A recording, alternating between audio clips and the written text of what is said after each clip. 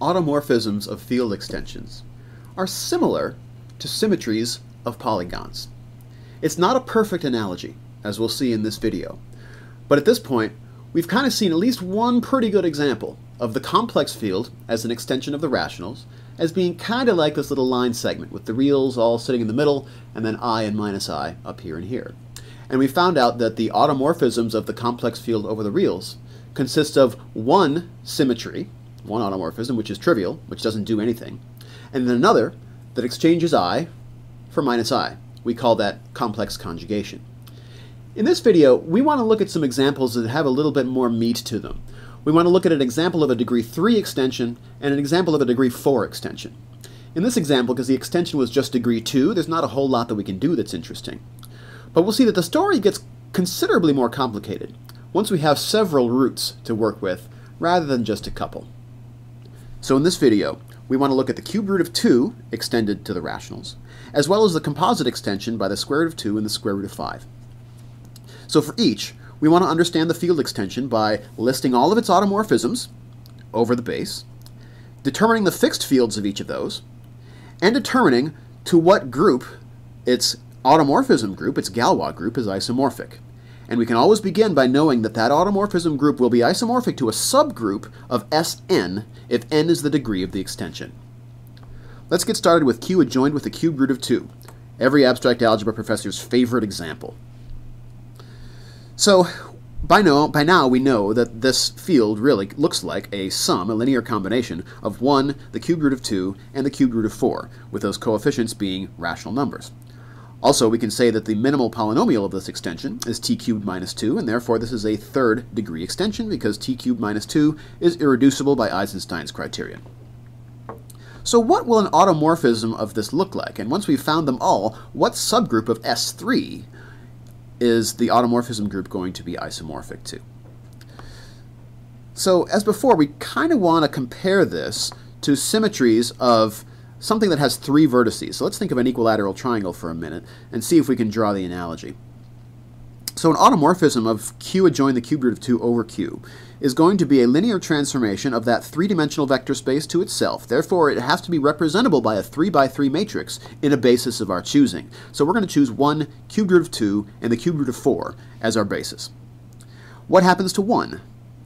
Well, again, because phi has to be an automorphism over Q, and 1 belongs to Q, that means that we can't move 1. So phi of 1 has to equal 1, and therefore the first column of this 3×3 matrix has to be 1, 0, 0. Now, what happens to the cube root of 2 under phi? It's not quite as simple as phi of 1 is, but if we cube both sides of this equation, it will be. Because after all, phi is an automorphism, which implies that it's a homomorphism of fields, which means I can move that cube inside of the parentheses and get, instead of phi of the cube root of 2, phi of 2. And because 2 belongs to the field of rationals, the base field, and phi is an automorphism over the base field, that means phi of 2 has to equal 2. Therefore, whatever phi of the cube root of 2 is, it must satisfy the equation alpha cubed is equal to 2. So phi of the cube root of 2 must be a cube root of 2. Carefully chosen words there. A cube root of 2. But we also know that phi has to belong to the extended field, Q adjoin the cube root of 2. So now the question is, which cubed roots of 2 live in that extended field? And the answer is only one of them, namely the real cube root of 2 that we used for our extension in the first place. The other 2 cube roots of 2 are not real, and therefore, because this extended field is a subfield of the reals, those other roots don't belong to our extended field, and so they're off limits. So the cube root of 2 has to stay put under any automorphism of this extended field over Q.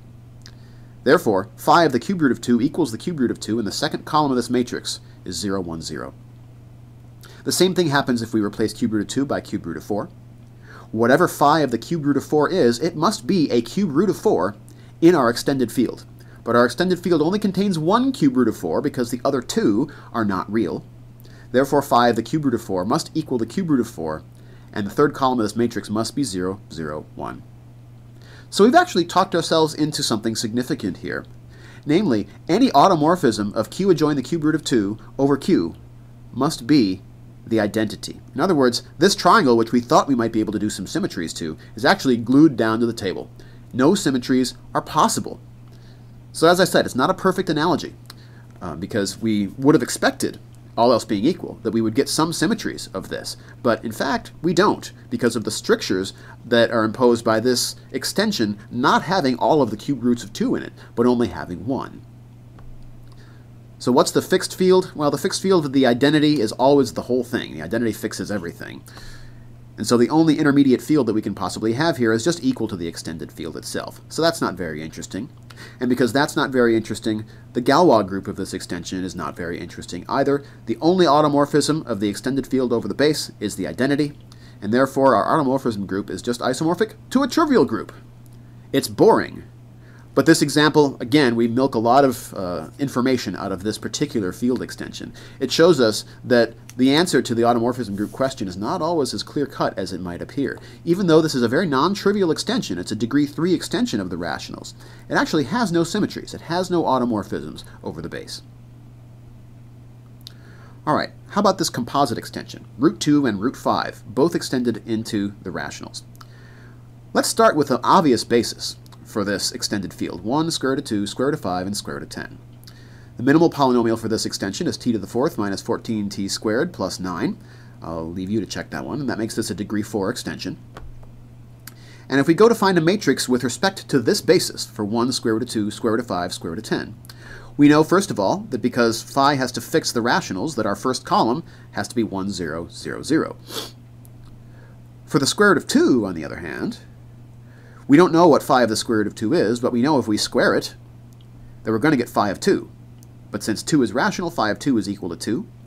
Therefore, whatever phi of the square root of 2 is, it has to be equal to plus or minus the square root of 2. So the square root of 2 can stay the same, or it can change sign. So that second column could have a minus 1 there. So it kind of seems like we're getting a reflection, similar to how we were talking about reflections before.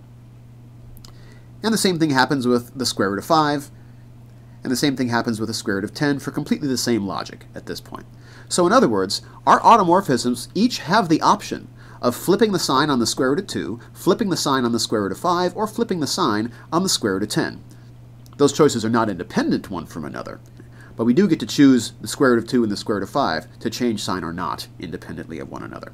So it kind of seems like we almost have 3 reflective axes here. We have a reflection across a square root of 2 axis, and a square root of 5 axis, and a square root of 10 axis. But that's actually not the most useful viewpoint for understanding the structure of this as a field extension. What I want to do now is change the basis of our extension to be a little bit more useful so we can more directly tie it to that minimal polynomial, t to the 4th minus 14t squared plus 9. To more directly tie it to that minimal polynomial, let's use as our basis the basis of the roots of that minimal polynomial, which includes square root of 2 plus the square root of 5, as well as its 3 other so-called conjugates, or 3 other roots of this same minimal polynomial, which again are related together just by flipping the signs on the square root of 2 and the square root of 5. In other words, those automorphisms that we just discovered are exactly the relationship between the 4 roots of this minimal polynomial. And our automorphisms should have the same algebraic properties, the same abstract properties, no matter what basis we choose for the extended field. So now that I have a new basis, my matrix is going to change, because that's how matrices work. They're tied specifically to the basis that you chose. But the properties of those matrices should remain the same, and so the automorphism group that we discover should give us the same information in this basis as it would have in the old basis. Now that we know what the automorphisms can do, let's see what their effect on these 4 roots of this minimal polynomial are. Well, if I decide not to flip the signs on any of my radical 2 or radical 5, then that leaves all of my roots exactly where they are. So we're going to kind of think of them as lying at the vertices of this rectangle here, and all of 4 of those vertices stay in the same place. On the other hand, if I flip the sign on the square root of 2, then looking at that rectangle over on the right-hand side, the roots that are on the right are going to flip over to be the same as the roots that are on the left. In other words, we've applied a reflection across this vertical axis if we flip 2, square root of 2, with minus the square root of 2. And a matrix for that can be the one as shown here. It achieves that permutation of these 4 roots. And thinking in terms of the symmetric group, we can represent that with the vertices numbered as they are, so the roots numbered as they are on the right, as the composition of the 2 cycles 1, 4 and 2, 3. If instead we decide to flip the sign on the square root of 5, then all of the roots on the top of our rectangle are going to trade places with their roots on the bottom of this rectangle. So that's a reflection about the horizontal axis. We can represent that by a matrix as well. Matrix that looks like this. And as an element of the symmetric group, we can talk about it as being the composition of the 2 cycles 1, 2, and 3, 4, with the roots, i.e. vertices, numbered as we see them. And then, of course, we have the option to flip the sign on both the square root of 2 and the square root of 5. If I do that, then I get a diagonal reflection in my rectangle over here on the right, and the roots trade places in yet another different way that we can represent by this 4 by 4 matrix. And as an element of the symmetric group, that's 1, 3 composed with 2, 4. So now we've realized the automorphisms of this group as elements of the symmetric group, and equally, actually, as symmetries of this rectangle. That's significant. So there are 4 automorphisms that we could have here, because now we've covered all the possibilities for what we can do with the square root of 2 and with the square root of 5. So now let's go through the process of determining the fixed fields that each of those elements determines. Well, the identity does what the identity always does. It fixes everything. Since every element of the extended field is fixed under the identity operation, that extended field is the fixed field of E. So I'm not even going to write it a second time. It's more interesting to talk about the fixed fields of the other elements. 1, 4, 2, 3. This was the reflection about the vertical axis, i.e. trading square root of 2 for minus the square root of 2. That's going to fix that axis of reflection. But that axis of reflection consists of all the numbers here that don't have a square root of 2 in them, that they're equidistant from positive square root of 2 and negative square root of 2, so they're at 0 square root of 2. So what is that field? It's exactly q adjoin the square root of 5. So any element in our extended field that doesn't have a square root of 2 term in it is going to stay put under this automorphism. So the fixed field is q adjoined with the square root of 5 when we flip square root of 2 for minus square root of 2. Conversely, if I flip square root of 5 with minus square root of 5, the fixed field there corresponds to the horizontal axis of symmetry over in our rectangle, and that horizontal axis of symmetry is going to not have a square root of 5 component, but it might have a square root of 2 component. So the fixed field of the automorphism which trades square root of 5 for minus square root of 5 is q adjoin the square root of 2.